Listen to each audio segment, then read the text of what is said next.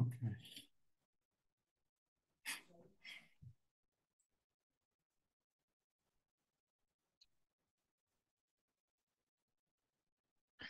Well, uh, in your absence, John, we had been discussing a little bit about, I guess, Tony was discussing um toward the end of the reading for this week. They got into the differences between abstractions and versus ideals, Yes. and there was uh, um,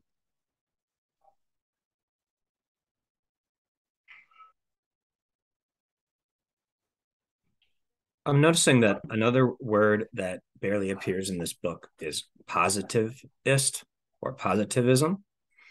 A variation of it shows up twice in the book. Um, Positivism is not something that I could necessarily define for us, although I think it's an important concept that I myself don't necessarily grasp, but the Frankfurt School talks about it a lot, and other uh, um, others in the dialectical social ecology tradition or adjacent to it certainly think it's important. Ocalan talks about it a lot, but surely that there's something very conservative about the scientific apparatus. I'm thinking of a slogan that the climate camp of London had. It was a big banner and it said, "We come only armed with peer-reviewed science." And surely peer-reviewed science is one of the things that we are armed with, but hopefully not the only thing. And I approach scientists much like I approach clergy in my mind, because both have important things to say, and yet both have a particular social role that we need to be wary of. And the higher up that they are, the more maybe skeptical we might ought to be. And I'm thinking of the role that certain scientists have played in left movements. James Hansen comes immediately to mind, and he's played. I imagine everybody knows who he is, and he's played some extremely important roles in terms of criticizing the scientific establishment and getting arrested at protests and bringing credibility to the climate justice movement. And yet he's also used his position to advance nuclear power, carbon pricing, various techno fixes that we would be highly critical of. So, they're they're writing within the scientific profession, and we can't forget that for sure. So, I guess to add to Tony's question, do they solve the problems that they're identifying? I would add to that, or maybe modify that question a bit. Are they going beyond positivism? That's the question I'm asking. Yeah, they're not positivists. I mean, they're far from it. I mean, I don't even know what they say that anyone would think would be positivism. Positivism goes back to a French philosopher named Auguste Comte, who came up with a theory called positivism, which was a scientific theory. There are also the logical positivists in the 20th century. There are philosophers like A.J. Ayer, who, kind of inherited the positivist tradition. I don't really see any reason why anybody needs to mention positivism very much. I think could I say a little about what I see of value in what they're doing? please. Because to me, not mentioning positivism is just not even. It isn't really a criticism in some ways, because it's kind of arbitrary which example someone takes, because they have a critique of reductionism. And a lot of what people criticize in positivism would come under the category of the kind of reductionism that they're attacking. they're attacking a certain kind of analytical approach that's reductionist. And I think they do a good job of it. But I just wrote down too much going through this to even mention most of it. But I found the discussion from around 133 to 139 to be very, very helpful as a summary of a lot of what they're trying to get at. And then around the middle, there's this discussion of community ecology and what they see as the merits of a good version of community ecology. And then at the end, on 156 to 159, I think there's a good summary of some of what I think we should look at what they say dialectical materialism is in their version. I think 40 years ago, it was much more acceptable for people to talk about being dialectical materialists. We read a book, I think it was this group that read Zizek's, didn't we do the one on dialectical, it's his new formulation of dialectical materialism? Yeah, we did. The absolute recoil. Absolute recoil. But Zizek almost uses it in an ironic sense now. He says, there's so many problems with the term dialectical materialism. He kind of defiantly uses it, but they're using it in a kind of matter-of-fact way that it is to them a reasonable philosophy as they interpret it. So on page 133, they state really what their project is. That they're attacking two things. They talk about confusions, the confusion between reductionism and materialism. They're attacking reductionism, they're defending materialism. The confusion between idealism and its abstraction, they're attacking idealism and defending abstraction. And the confusion between statistical and stochastic. And they attack a lot of statistical kinds of analysis, and they defend this idea that the stochastic and the deterministic can be reconciled.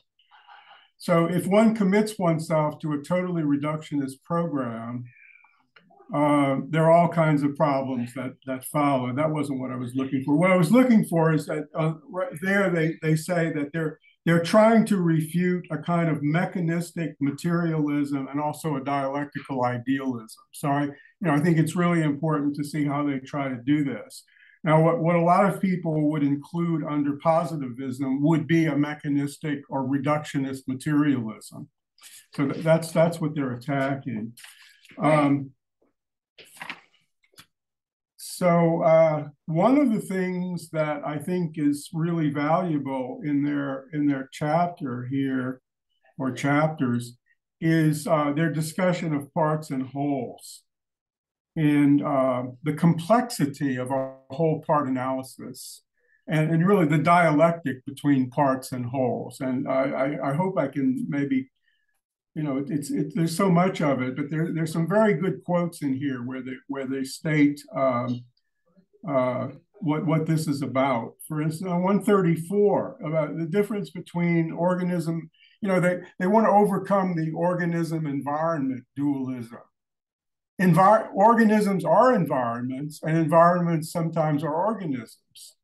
So it's often forgotten that the seedling is the environment of the soil, and that the soil undergoes great and lasting evolutionary changes as a direct consequence of the activity of plants growing in it. That's one of the things they're looking at. They're looking at mutual interactions, dialectical interactions, both between different organisms, between different species, and also between wholes and parts and parts and wholes. So on 135, I think a valuable part I mean, I've looked at some of things I wrote a long time ago, and I really, even though I read this, I really didn't read it carefully enough. I mean, I would have been helped a lot by spending more time on this book, because I read some things that I wrote back in a confused period of my life.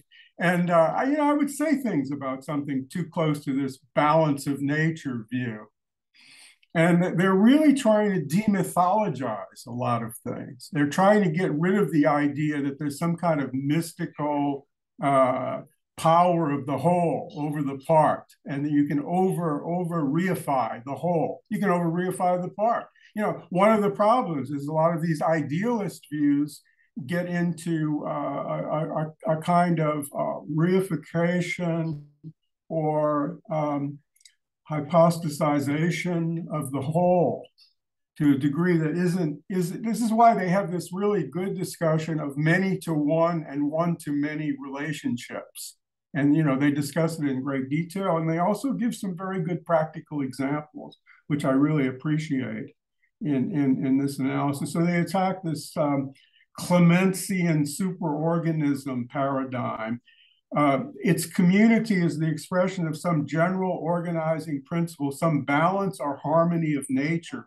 The behavior of the parts is wholly subordinated to this abstract principle, which causes the community to develop toward the maximization of efficiency, productivity, stability, or some other civic virtue, which I guess is said ironically, applying civic in a kind of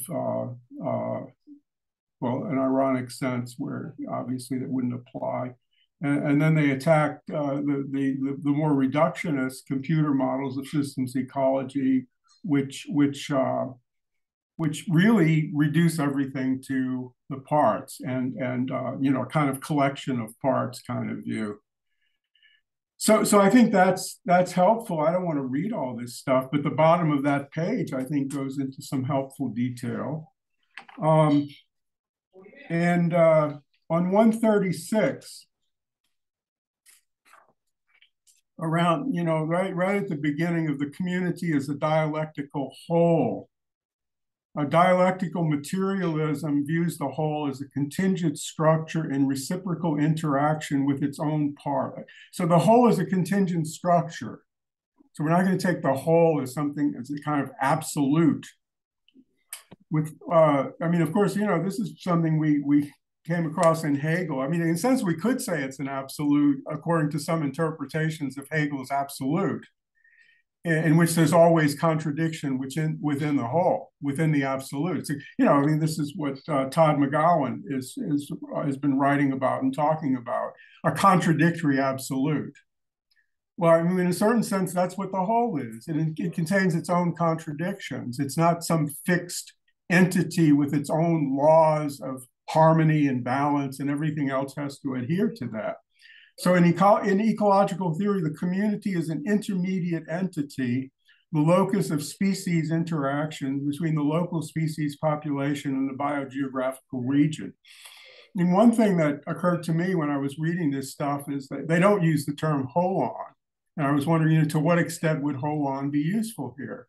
In which in every entity or organism or biotic phenomenon, you can look at the ways in which it acts as a part toward a whole, and also as a whole toward other parts.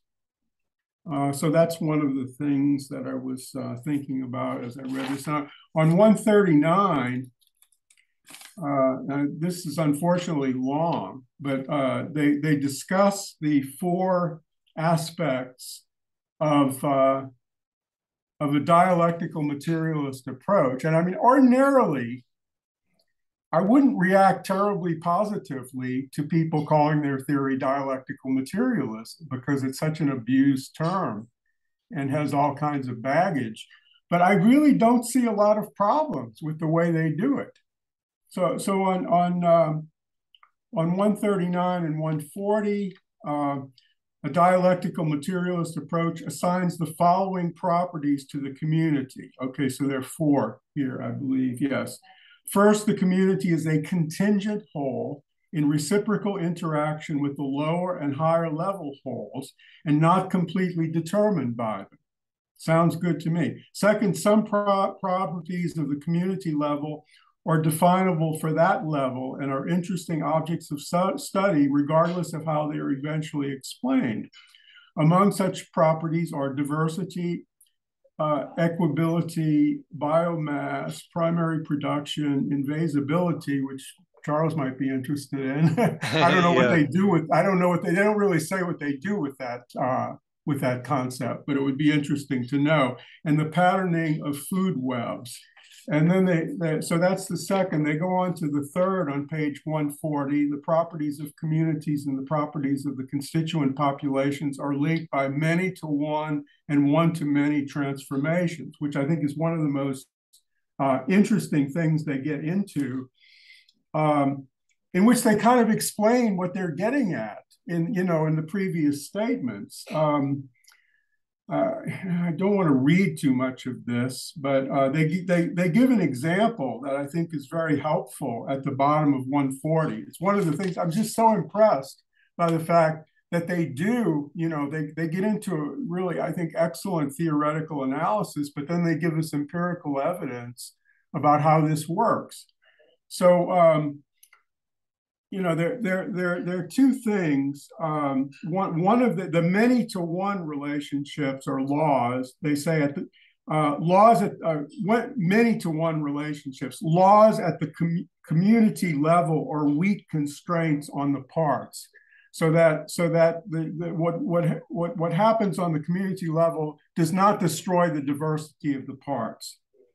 And then the one-to-many relationships, they say, involve indeterminacy of higher levels. And that this example, I think, really helps us to understand what they're getting at, if you can bear with it for a minute. Okay. One-to-many relation of parts to whole reflects the fact that not all properties of the parts are specified by rules at the part level. For instance, habitat may specify that all species must be able to tolerate or avoid extreme heat. Okay? Whether this is accomplished by physiological tolerance, behavioral versatility, and finding and staying in the cool spots, or dormancy during the hot season, is not deducible from the fact of heat. The mechanism depends on the past evolution of each species, yet it is of great importance in determining species interaction. So I find this, one thing I'm thinking about as I read this is how does this apply to social theory? How can we use it in relation to social theory? And there was one particular analysis where it seemed to me that it became really evident how this works. So I'm going to skip all this and see if I can find that. Yeah, it's not until page 158. And I don't want to spend a lot of people's time going over all of this, but there's some very interesting analysis leading up to this, like on 156.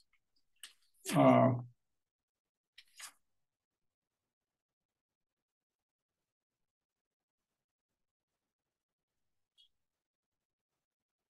sorry, I'm just glancing at it because there's so much in here.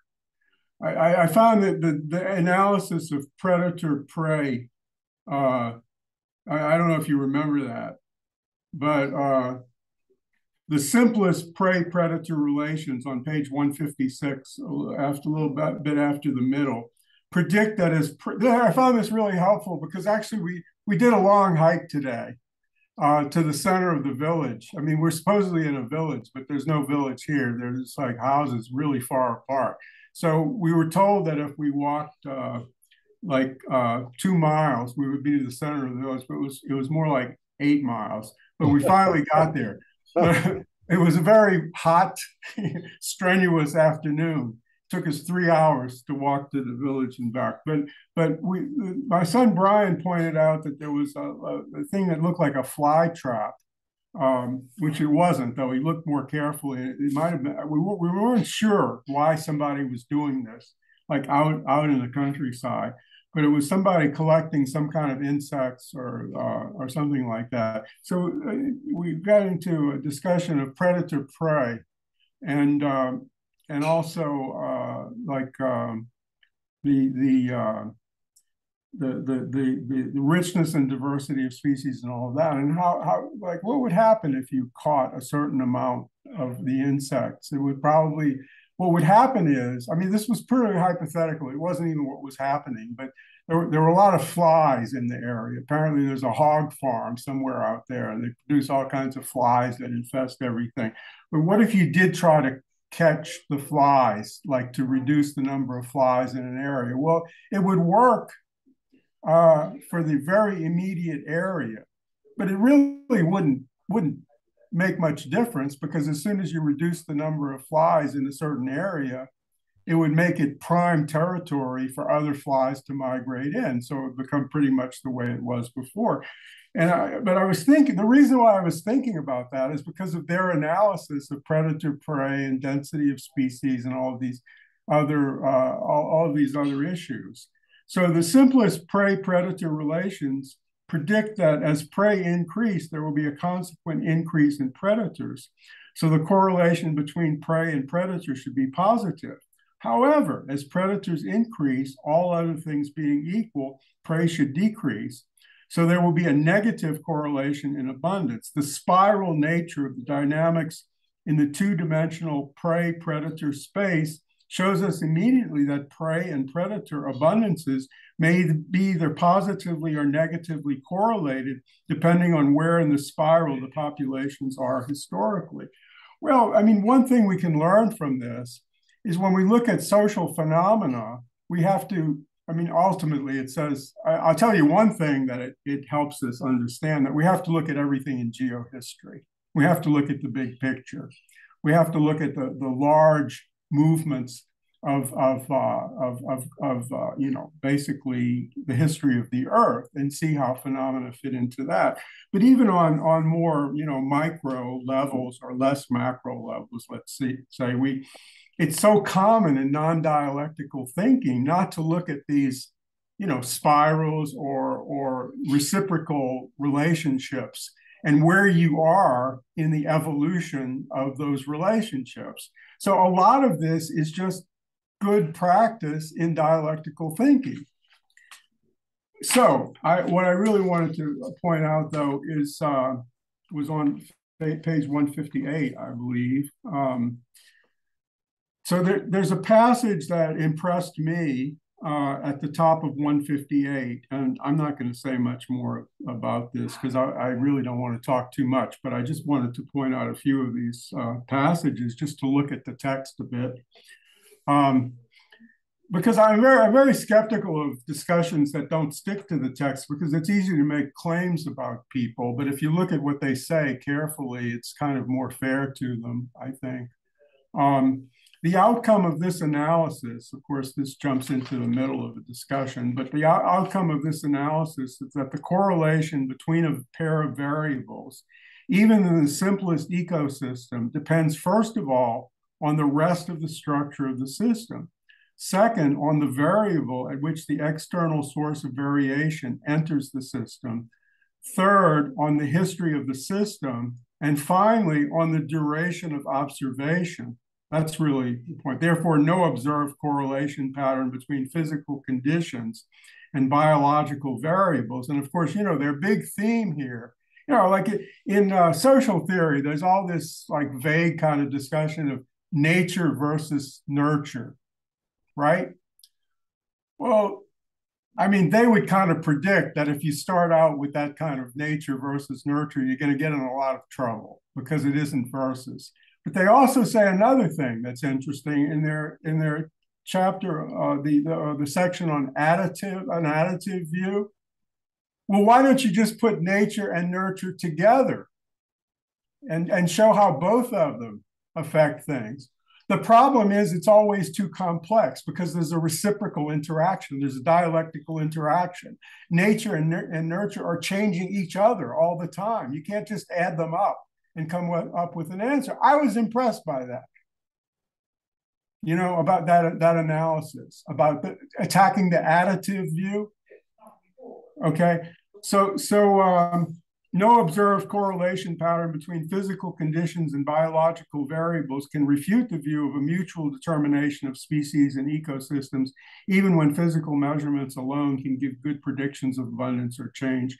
It goes on. There's a lot in here. I mean, I really think the discussion on 159 of the failure of the dominant philosophy of science regarding complexity was very good.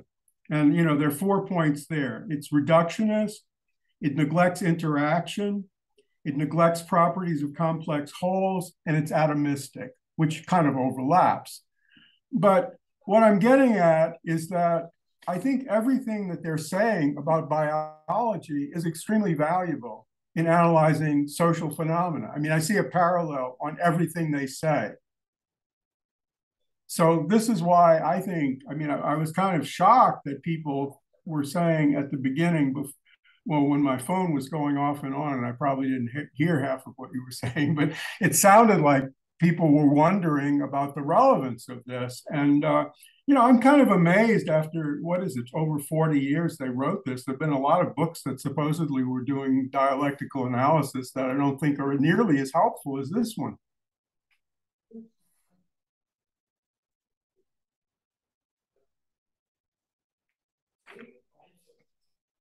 Yeah, I mean, I know that was kind of chaotic, but I hope it helped.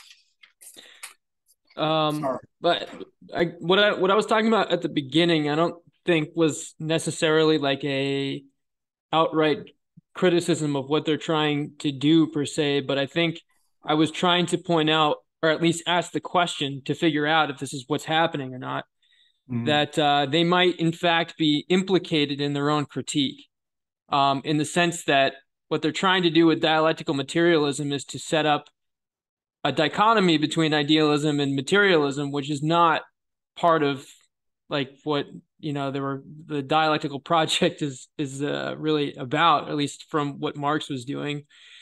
And to postulate that what they're critiquing is idealistic, I could see leading to problems in the sense that of course, you're saying dialectical materialism is a lot of baggage and it's appropriated in many ways. But of course, where I did see this applied recently came from like a Science for the People article. The guy that wrote it like does the Midwestern Marx thing. So it's a very like Leninist group. But then if you run down that line, what I see happening in that thing is kind of like an empiricism, like a scientific empiricism, or even looking at like scientific Marxism is like scientific method Marxism, which is like not what, that term I think was originally appropriated for.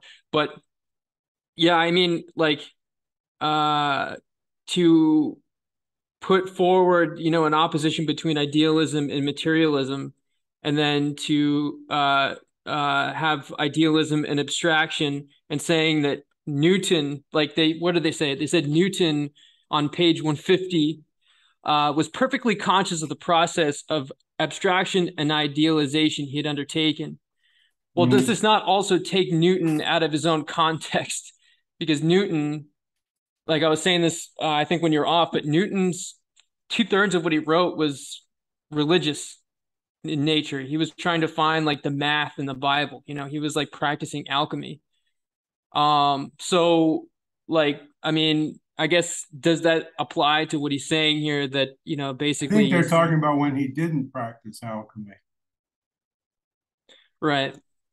But I mean, it's a point about what he does theoretically in physics, which may or may not be true, but it isn't a claim that that Newton didn't do other things, is it? And the other thing is that I would ask you about is when they juxtapose materialist reductionism and dialectical idealism. And they say what they're talking about. You know, they do a critique of idealism, and they give an example, which isn't Hegel. It's I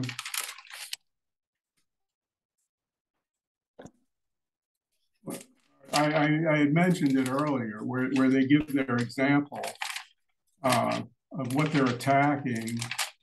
And does anybody remember the page? Yeah, it's on page 135.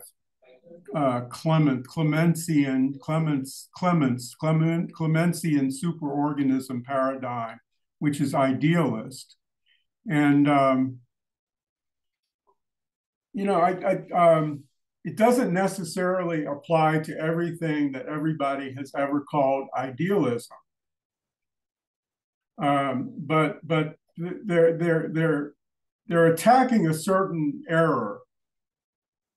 By the way, this afternoon, my friend Michael Pelias called me, and we talked a little bit about this. And one of the things that came to mind when we were talking is that Whitehead had this idea of the fallacy of misplaced concreteness. And a lot of what they're doing, you know, to make something into more of an entity than it is, or more of a reality than it is, and not seeing, you know, well, part of it is not seeing you know, some of their best examples are not seeing the constructed nature of an abstraction, including the abstraction of something being a whole. You know, we have to see how, they point out that in science, you often get what you're looking for. And you have to include in your understanding of it, that aspect of it, that it's an artifact based on what you're looking for. And you can't make it more than that. And their criticism of idealism is often that what they think of as idealism is, makes it more than that. It makes it into a force greater than it is, and a determinant greater than it is. I mean, I don't think they've refuted every form of idealism by attacking certain forms of idealism. Yeah. Like, so I just, you know, I'm like, again, I'm not necessarily like railing on them or, you know, saying that, but I'm just, part of this is like me trying to figure out what it is that they're trying to do. And like, is that like, so what, maybe I read into this and I was just trying to figure this out. With what they're suggesting, are they not, like on 152, this was a thing that made me have questions. Right before stochasticity, whatever, and statistics, it says, the last paragraph, what distinguishes abstractions from ideals is that abstractions are epistemological questions of the attempt to order. That's on 152? On what I'm reading, yeah, it's before stochasticity and statistics. Okay, yeah. Oh, what to say? Yeah, I got it. Sorry. Yeah. So it seems like this is kind of like what they're getting at. Abstractions are epistemological consequences of the attempt to order and predict real phenomena, while ideas are regarded as ontologically prior to their manifestation in objects. So are they saying here that the abstraction is sort of the mental construct that is appropriated from a testing of, you know, that which is out there, while the ideal is sort of this categorical, like, imperative or whatever you call it, like I don't know. I'd say it's more like a Platonic idea. That's what the ideal is for them. A lot of this, when I read it, I really strongly had the feeling that Platonism was lurking in the background.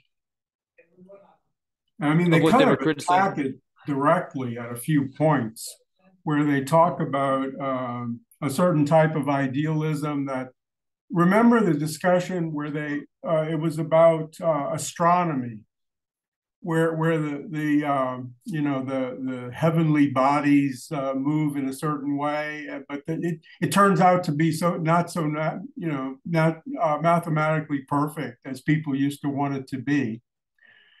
So they come up with a hypothesis that somehow there is a perfect body, and what we see is a kind of imperfect manifestation of that perfect body. You remember that discussion? Well, that's a Platonic view. And they're saying there are no such things. But very few people believe that there's like a perfect Jupiter, out in space. There's somehow a hidden perfect Jupiter, and the actual phenomenon of Jupiter is not the real Jupiter. It's just this like imperfect manifestation. I mean, who would believe that? But what they're saying is some people in science express themselves as if they do believe something like that. Yeah. Which I thought was a good point. Yeah. Yeah. I mean, that makes more sense as to what they were getting at. I mean, it would be a kind of idealist science, while the ultimate empiricist science is Humean science, in the tradition of David Hume, in which everything is just a generalization based on what we happen to have experienced. And, so Hume would say there is no necessity that the sun is going to rise tomorrow. It's just that we have confidence that it will based on habit. We have a habit of expectation of certain things. It's a kind of psychological fact that we do expect things to happen as they have in the past. But we have no knowledge of any necessity, or all that laws are statistical generalizations about what we've experienced in the past. That would be the extreme empiricist science, which they're attacking. Mm-hmm.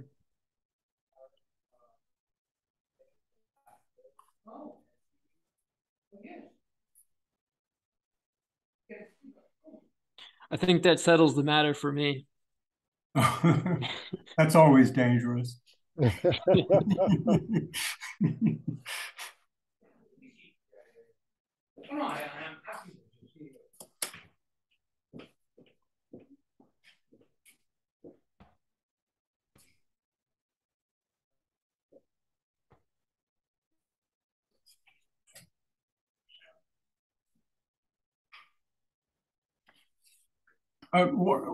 If I could make another comment, my friend Michael, who joined us, I think he joined one of the groups once. It was this one, right? When we were talking about Bernard Stiegler, whom he is really, pretty much of an expert on. What am I saying about it? Oh yeah, he's very familiar with this book, and he said when he's taught this book already, and he has his students read our next reading, which are the human nature chapter, and then the conclusion. And so, I mean, maybe we should have done that, but we didn't. But he says that really helps you to understand where they're going. They kind of tell you so much at the end about where they're going. And I remember that's when we originally decided what we were going to read. I wanted to make sure we didn't leave out the human human nature part, and just jump to the conclusion. So I mean, I really think that'll help next time. You're saying that when Michael teaches it, he begins with those two chapters. With the end. Yeah, he begins with the end. And I mean, somebody in this group said, that it seems like somebody had looked through the book, and it seemed like it's kind of hard to get some of it looking at these chapters. But then if you skip to the end, you can kind of see more. I can't remember who said that. Maybe Tony or somebody. I don't know who might have looked at the end.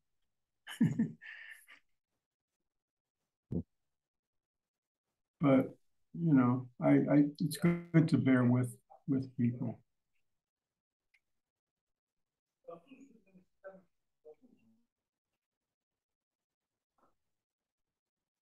Just a couple questions I want to raise. What does this book tell us about alienation and about morality?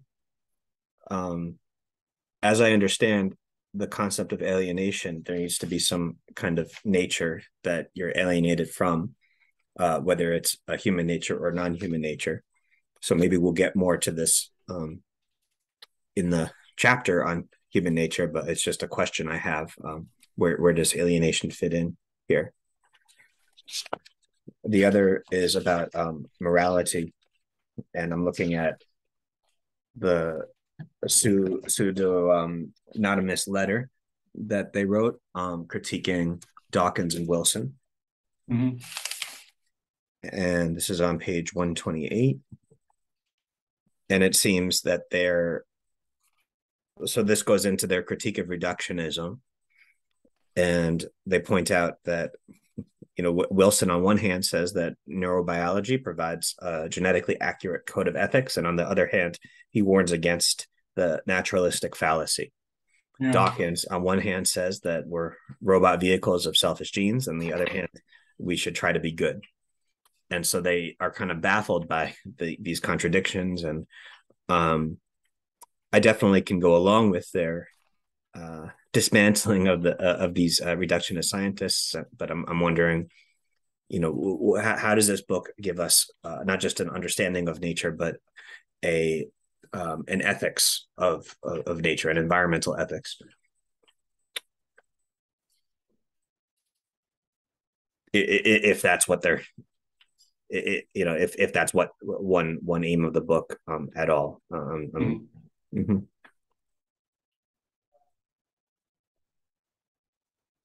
Yeah, I don't think it is. But that doesn't mean there isn't anything there. I think there is something there. But I was thinking about that issue as I read it. And I wrote a note about it in relation to page 144. But just to mention, going back to Wilson,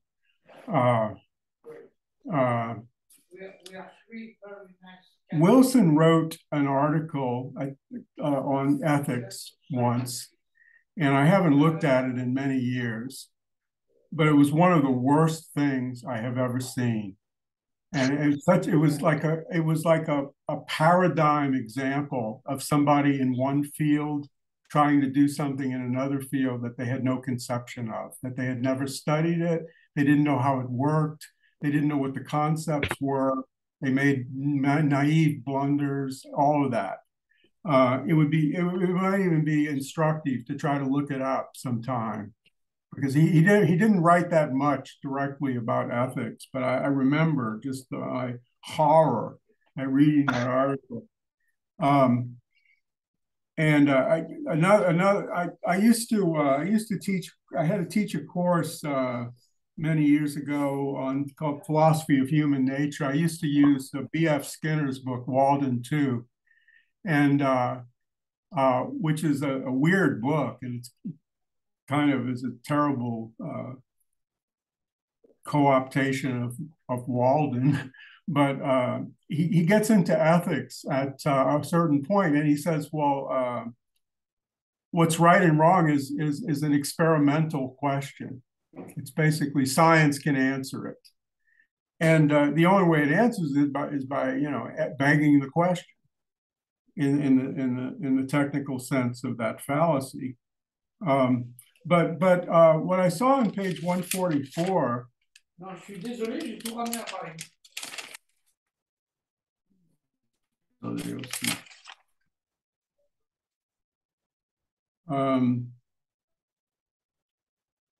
I guess it was in reference to the bottom paragraph on 144. I don't remember exactly what I was thinking, but He says, finally, the way, or they say, finally, the way in which a change in some physical parameter or genetic characteristic of a population affects the other populations in the community depends both on the individual properties of each species and on the way the community is structured. This is perhaps the critical claim of community ecology. Well, they're not talking about ethical issues at all. But what occurred to me is that if you want to look at ethical issues, you should do what they're doing. And I really suggest that the group look at some of Holmes Ralston's writings. He's one of the foremost so-called environmental philosophers of the United States. He's still around as far as I know. And he wrote a book called Environmental Ethics, which was not a textbook, but it was actually a very detailed, careful analysis of value, of right, wrong, good, evil, and valuing in relation to the natural world.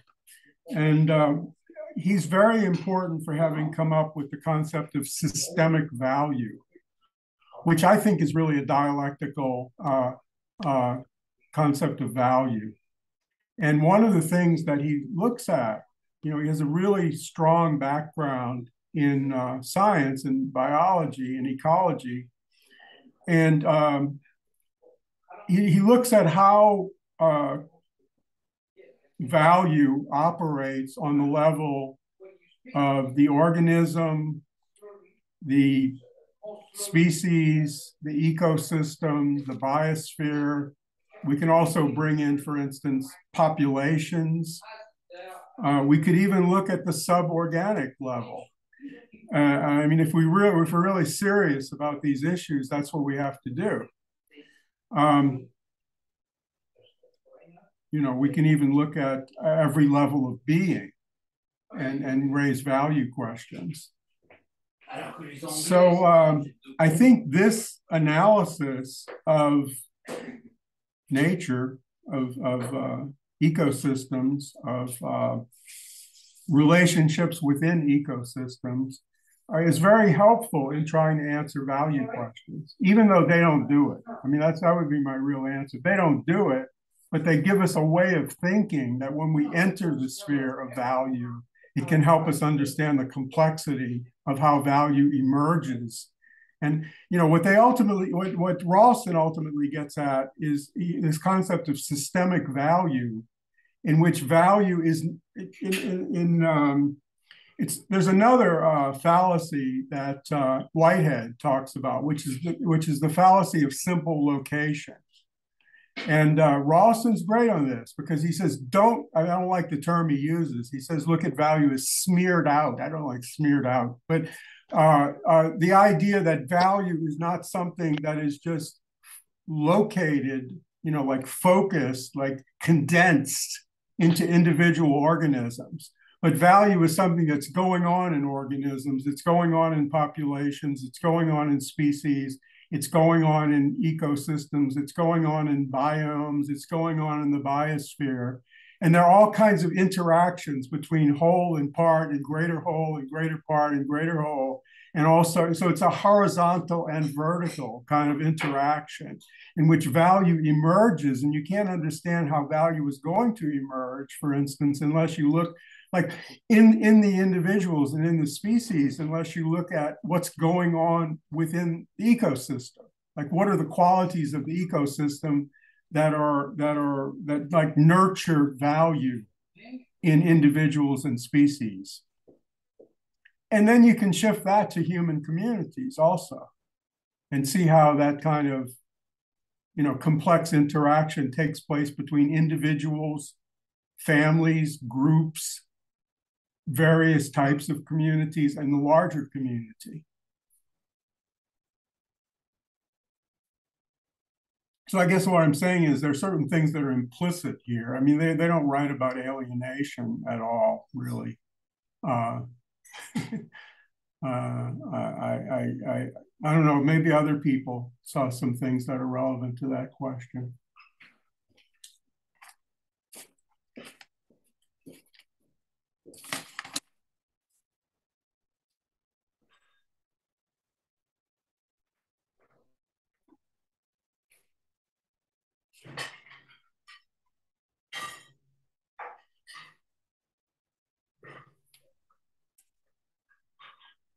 I got too caught up and confused in the stuff I was talking about earlier, so I didn't.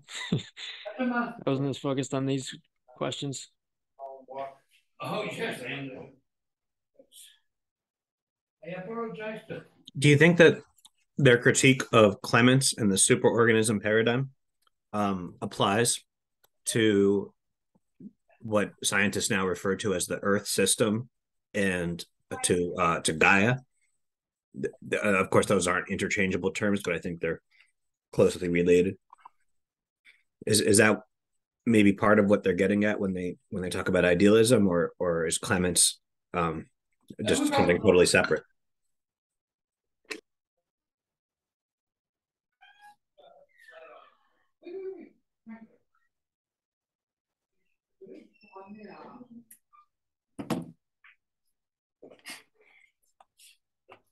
Wow, a lot of people are not talking.